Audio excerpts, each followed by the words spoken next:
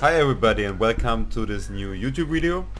Today I'm going to show you how to perform the Hilbert transform in GNU Octave and especially how to perform the Hilbert transform using the FFT command in Octave. So let's directly head over to our Octave workspace and start by typing in our three well-known lines. Clear all, clearing the command window, clearing the workspace variables, close all, closing maybe open windows, and CLC, clearing the command window. So Hilbert transform. What is a Hilbert transform? A Hilbert transform is a very powerful tool in digital signal processing to transform a real valued signal into an analytical signal or a complex signal. So in the previous videos I already showed you that a real valued signal has a symmetrical spectrum, and then if we replaced, for example, the sine or cosine wave with an exponential function, we only had a single-sided spectrum. And the Hilbert transform is a tool that allows us to transform a real valued signal to an analytical or complex valued signal. And an analytical signal is a signal which has a non-symmetrical spectrum because it's complex valued, and that's what I'm going to show you today. So I would say we create, for example, a real valued cosine or sine wave, and then we have a look at the spectrum. Then we would expect, because it's real valued, that we have two peaks, a symmetrical spectrum in the frequency domain, and then we would apply the Hilbert transform to the signal using the FFT command and have again a look at the spectrum. Then we see only a single-sided spectrum, only one peak will be available, and then we compare our FFT based solution against the built-in solution that GNU Octave offers in the signal processing package. There's the Hilbert command available, which is doing exactly what I told you. And so yeah, let's start. So again, because we're in the digital domain, we have to create a sampling frequency. I choose this time 8 kilohertz, kilohertz, not megahertz, 8 kilohertz, and we need the frequency of our continuous wave of our sine or cosine function, let's say 500 hertz. And to plot the signal and to generate the signal, we need a time vector, our t-vec. The time vector starts at 0 and is incremented by the inverse of the sampling frequency, so 1 divided by fs, until our stop time, so our overall signal duration, let's say 100 milliseconds, 0.1 seconds. And again, I'm subtracting here one sample, because we start at 0, we go up to n minus 1. If we would start at 1, I would go to n. So this is only a convention. And then we create our signal, our real valued signal. Let's create a cosine. The cosine is 2 times pi times our frequency f, 500 hertz, times our t vector. So, and now we have a look at the signal. So we create a figure, a plot window, and we plot our time vector t-vec against our signal x, our amplitude values. We label the axis, so the x-axis is the time axis in seconds, and the y-axis are the amplitude values of our signal, for example in volts. And we turn on the grid because the plot looks nicer then. And we can also pass a title to the plot. Real valued signal in time domain. That's what it is. So let's fire it up to see if we made any errors. That looks good. I have to switch over to the plot window that you can see the result. So here you can see the result, but first I have to turn off our banner. So here you can see our plot window, real valued signal and time domain. We have here a cosine function from 0 to 100 milliseconds with a frequency of 500 Hertz. We can verify that it's a cosine function by zooming into the value of 0. The cosine of 0 should be 1. Yeah, and here it is. Okay, so verified. Then we have a look at the spectrum of this real valued signal. We did it in the previous videos already, but we should do it now to understand what we are doing with the Hilbert transform. So for the conversion from time domain to frequency domain, we use the discrete Fourier transform. The efficient implementation of the discrete Fourier transform is the fast Fourier transform, FFT. They do exactly the same. It's only the FFT is a very efficient implementation of the DFT. So to calculate our frequency domain signal, we have to define the length of the frequency domain signal. This is, I name the variable nFFT, so the length of the FFT output, and I pass to the nFFT length the length of the signal itself. So we take the whole signal and then calculate the FFT on the whole signal. For the time domain, we created a time domain vector to plot our time domain signal. So we do in the frequency domain by creating a frequency vector called frec. And if we are calculating a spectrum, then it's nice to plot it in a way that we have on the left side the negative frequencies and on the right side the positive frequencies, and in the middle we have our DC component. And therefore our frequencies go, frequency vector starts at minus half of the sampling rate and goes up to half of the sampling rate, because we have a Nyquist theorem, so we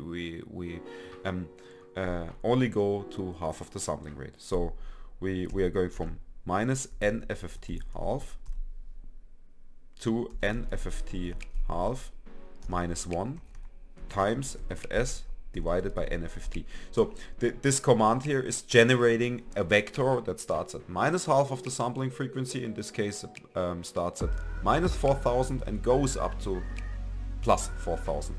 This is our frequency vector. And so then we can calculate the FFT, and the FFT, to calculate the FFT, it's quite easy. There's the FFT command, and we pass to the FFT command our time domain signal x and the length of the FFT that we want to produce, nFFT, which is the length of the signal itself. We don't need this parameter in that case, but it's a good way to pass it to the function. And then we can plot the result. So we create again a plot figure, and we plot here our frequency domain vector against our FFT. So I stop here and insert a small explanation. First, it's a nice visualization to plot the frequency components in decibel, because there's a high dynamic range in the FFT output. We have values that are very high, we have values that are very low, and to make this more nicer to look, it's good to plot it in decibels to be able to plot the dynamic range from the highest to the lowest value in a nice way. So to plot it in decibel, we take 20 times the logarithm of 10, base 10, and pass here our calculated spectrum, the FFT output, but with absolute values, because we're using the logarithm command. And there's one special issue with the FFT command. I already mentioned it in the previous video. The FFT, for plotting the FFT, we would like to have the frequencies on the negative frequencies on the left side and the positive frequencies on the right side, and the DC component in between. But the output of the FFT is arranging the frequency components in a way that we have the positive frequencies, then the DC component, and we have the DC component, positive frequencies, and then the negative frequencies. So we have to rearrange the FFT output to fit our negative frequencies, DC component, positive frequencies. This can be done by the FFT shift command, which is doing exactly that, just rearranging the vector. And then we label our axis. Again, the X label is the frequency in Hertz, and the Y label is again the amplitude, but this time in dB.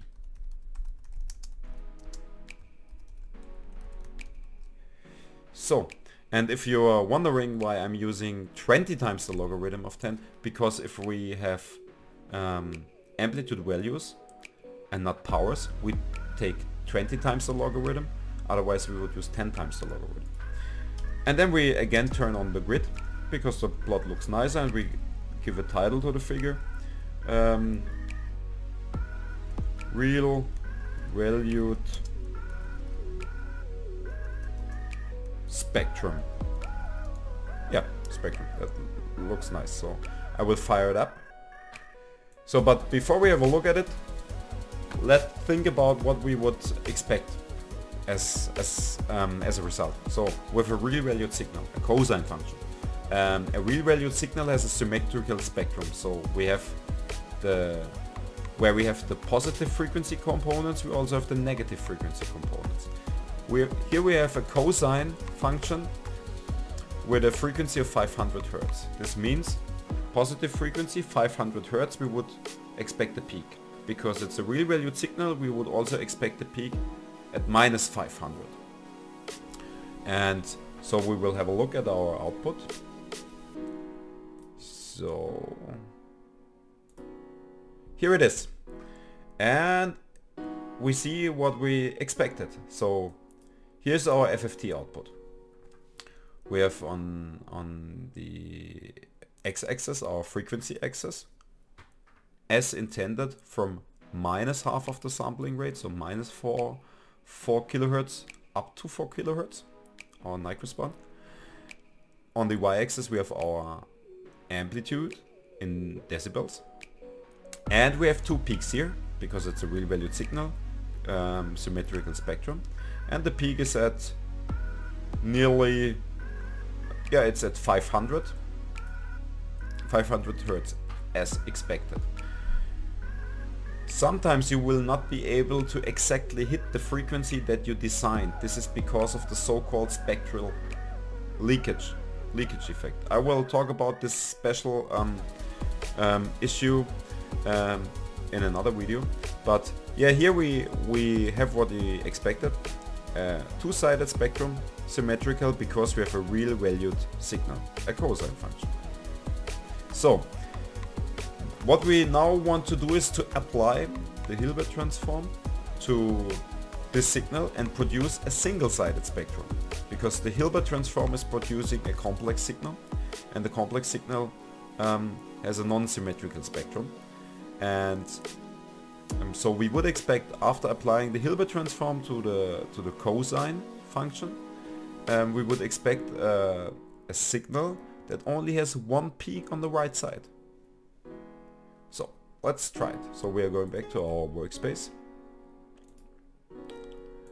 Okay, so the Hilbert transform can be calculate it in time domain as well as in frequency domain, and I'm showing you here the way to calculate it in frequency domain using the FFT command. Then it's quite easy.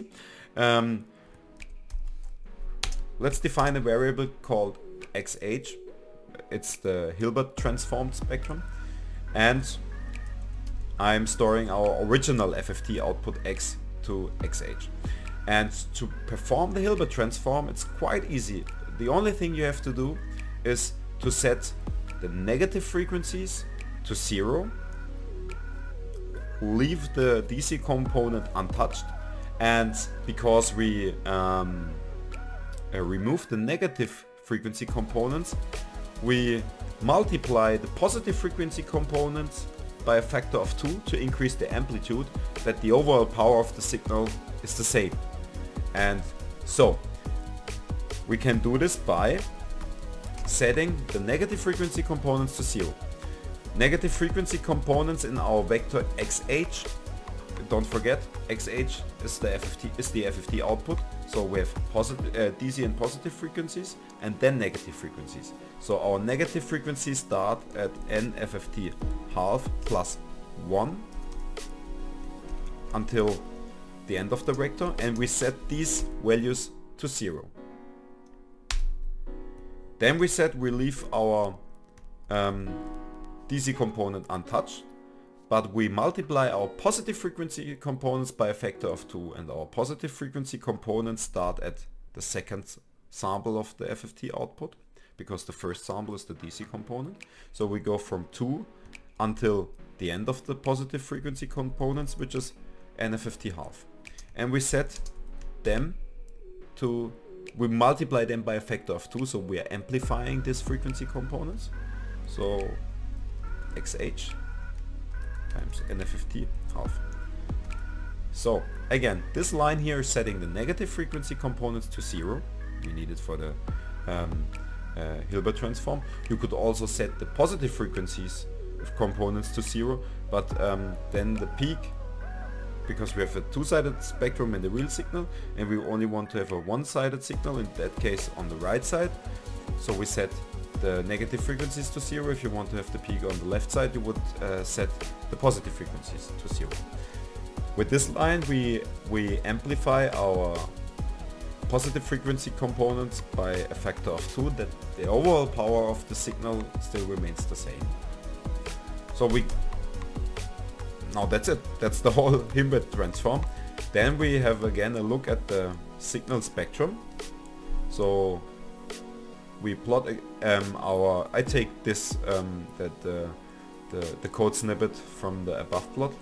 In that time we have the Hilbert transformed spectrum, Hilbert transform spectrum, and we plot again our f vector, again 20 times logarithm of 10, absolute value, but this time not FFT shift. Sorry, again FFT shift, but not of x, of XH, which is the Hilbert transform signal. So we're firing it up and have a look at the output. I will switch over.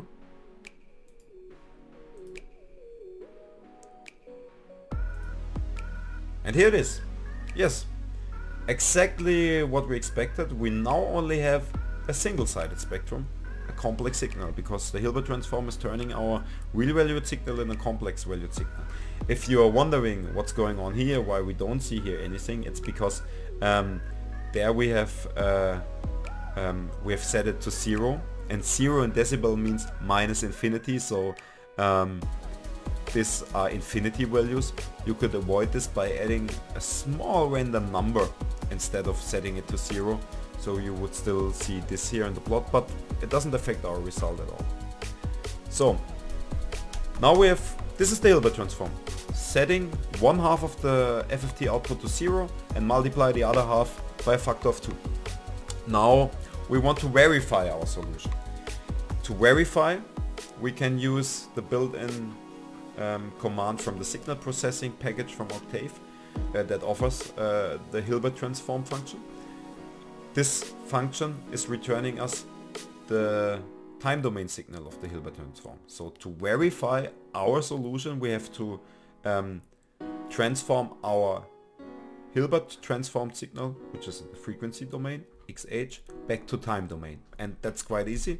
Transforming from one in the other domain is just FFT. So we are in the frequency domain, we are doing an inverse discrete Fourier transform by using inverse fast Fourier transform, efficient implementation of the discrete Fourier transform, passing our XH vector to it. Again, it should be the same length as the FFT, so NFFT will be passed to the command, and the result is our time domain signal XH. I will firing it up, and then we can have a look at our oh sorry, I forgot to show you what I did. So you missed nothing. Again, we are transforming our signal from the frequency domain back to time domain, so XH will be transformed to time domain XH with small letters using the IFFT command, and the IFFT length is NFFT again. And so I'm firing it up. Now let's have a look if our signal XH is complex, because it should be complex. And yes, we see here in the sample values we have an imaginary part. It's a complex signal. But is it the right complex signal? By doing this, we can have a quick look. Let's plot the real part of our Hilbert transformed signal. So plot TWAC against real by if you there's the real command that is grabbing only the real part out of a complex signal. So we are passing to the real command XH. Again, X label, time in seconds, Y label, amplitude in decibels. By the way, we could use here the subplot function, because we now want to plot the real value of part of the signal and also the imaginary part, but doing it in two different plot windows is not that nice. So there is a combined plot window which is called subplot, and it's the subplot command. And what do we want to do? We want to plot two plot windows in one. The upper and the lower plot window for real part and imaginary part. So we need two rows, that's why we pass here a 2, and one column. It's one plot here, so we have two rows but only one column. And this third number is indicating the plot position. So 1 means it's the first plot, 2 means the upper plot, 2 means the lower plot. And so with again the rest stays unchanged. So we pass a title. We let's say real part of analytical of complex signal, and we turn on the grid on, and then we're doing the same for the imaginary part. Again, subplot command. 2 rows because we have 2 plot windows, 1 column, and it's the second plot, so number 2. We plot again TWAC against our imaginary part from XH, so it's the imag command, imaginary command, and we pass our complex signal to it. And again we name the labels X label and Y label and the title, but I'm copying it because I'm quite lazy. So and then we have here the imaginary part of the complex signal. So and we're firing it up, and let's see if we made any errors. And the signal is showing up and it looks good. I will switch over to the figure itself. So here, what can we see?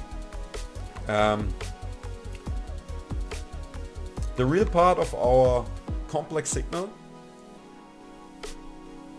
is the real signal itself. Sounds a bit strange, but let me explain it in another way.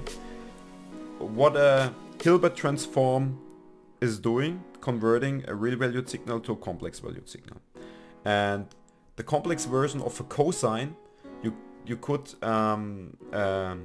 separate the cosine function or describe the cosine function by the Euler identity with exponentials. And there we have as real part the cosine, which yes, here we have, and the imaginary part now should be a sine wave. So cosine, we can indicate it by, yeah, it's starting at 1. The sine should start at 0. Let's see if the imaginary part is a sine wave that starts at 0. Here it is, we start at 0. Perfect.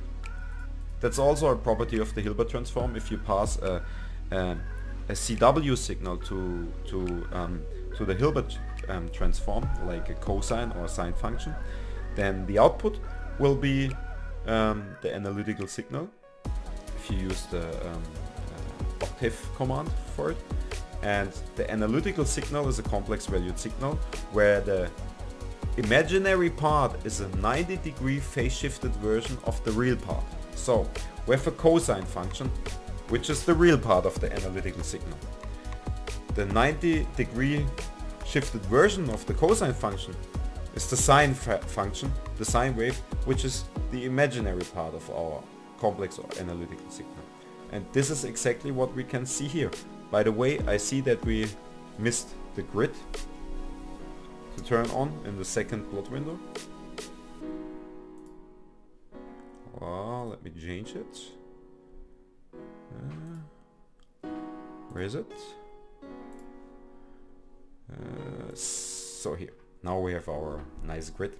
And yeah, so again, analytical signal can be created by applying the Hilbert transform function from GNU Octave or using our FFT based method. The output will be a signal with a real and an imaginary part. For a real valued signal or CW signal, continuous wave like cosine or sine function, the analytical signal real part will be the signal itself, and the imaginary part will be the 90 degrees shifted version of the signal. And this is what we have here. Real part is the cosine signal, so our original signal, and the imaginary part is a sine wave, the 90 degrees shifted version of the real part. So that's right. In theory we are right, but now let's compare our solution XH against the built-in Octave. Sorry, I was mixing MATLAB and Octave because I'm also using MATLAB, but here we're talking about Octave. They are similar. And okay, so to use the Hilbert transform function in Octave, you have to install and load the signal package. You load a package by typing package load and the name of the package. Here we are loading the signal package. Oh, sorry for that. So here, by typing package load signal. So now we have loaded the signal package, and there is the Hilbert transform function in it, and it's called Hilbert. And to the Hilbert function we pass our original signal x, because if we go up here, this was our original signal, our cosine function, and we have calculated with this code here, FFT based, our Hilbert transform, and all that stuff will be done by this function here. So we only have to pass x, so the real valued signal to it, and the output, let's XH Octave. So now we have a variable XH Hilbert, so the Hilbert, the complex signal calculated by the Octave function, and the complex signal calculated by our FFT based method. Let's fire everything up to see if we made no errors. Okay, so how to compare both results, because we have complex signals with imaginary parts, with real value, with real part, we have a real value part, and we have an imaginary part. So to compare both results, we just take the error. So we calculate the error or the norm between. Let's calculate the norm between both results, and it's the norm command. We pass here our self-made Hilbert transform signal and subtracting our Octave generated XH signal. And let's see what is the output. And we see that I have to, maybe you're not able to see it because it's quite tiny, but we have an error of 4.39 to E minus 15, so it's 0. So there is no error between our function and the built-in Octave Hilbert transform function. So yes, that's it. I will post the code online and give you the link to the code in the video description below. So if you like that type of content, give me a thumbs up and subscribe this channel. So see us the next time, and yeah, bye bye.